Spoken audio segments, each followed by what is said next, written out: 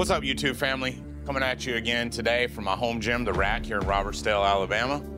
And here to talk about high volume versus low volume training. You know, this is a big subject, and now that I'm getting ready for a show, a lot of people ask me the same questions over and over. They're like, hey, since you're cutting, do you just start doing, you know, much higher sets and reps in order to prepare for a show versus what you're doing? And you know, the answer in itself is no. The old school mentality of thinking was, you know, when you're bulking, you do heavy weights with low reps, and then when you're cutting, you do, you know, lighter weights with more reps.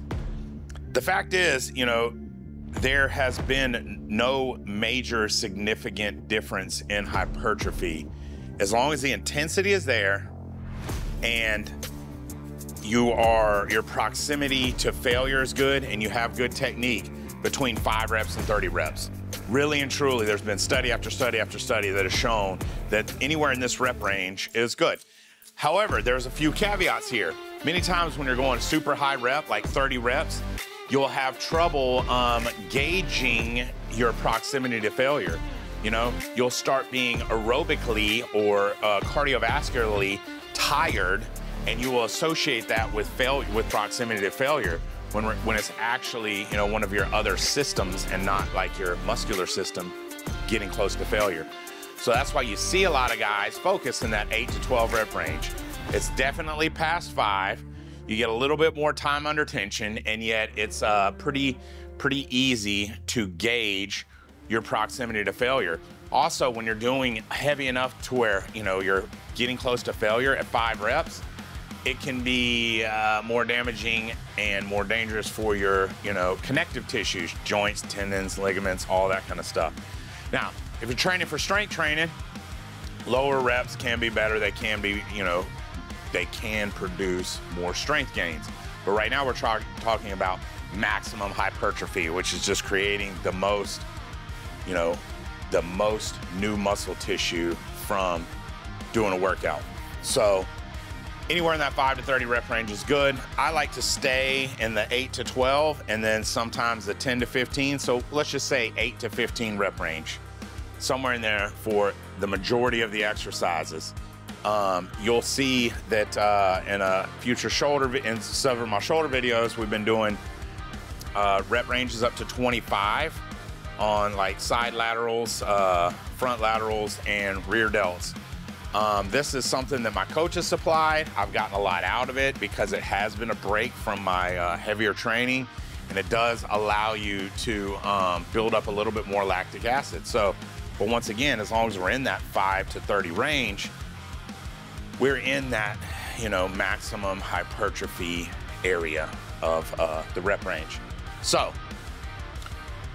in prep, I do approximately the same weights and rep ranges as I do outside of prep.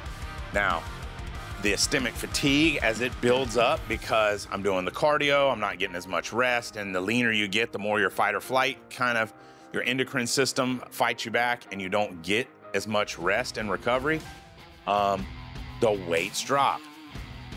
But I'm not dropping the weights in order to just do high reps.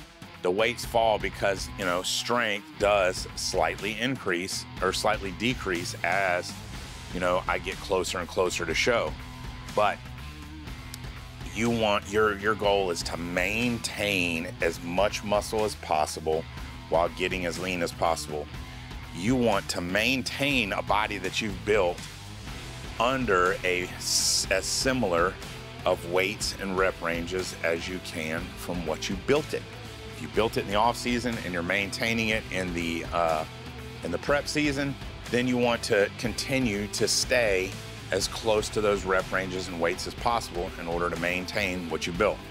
So there is no wrong answer when it comes to, you know, high volume versus low volume as far as like reps go. Now there is the whole, you know, frame of mind of like, you know, should I train muscles once a week or more than once a week? You know, science has shown that the majority of the time that hitting a muscle more than once a week, as soon as it's recovered fully from the last workout should be hitting it again, which generally works out to more than once a week. And then some muscles, such as like calves and biceps, these could even be hit up to 3 times a week. Really, it's gauging your own recovery and seeing how much workout time you have and how much overall volume you can recover from. But generally speaking, more volume is better. That doesn't mean that, hundreds of sets a week on something is going to be better.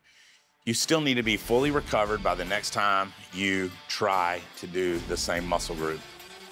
And granted, you want to make sure that your nutrition and your sleep and all the other boxes are checked that go along with recovery so that you can get that maximum amount of volume. But anyway, I hope you guys enjoyed this video. If you have any questions, feel free to reach out and leave a comment in the comment section. Like the video, subscribe, click the notification bell.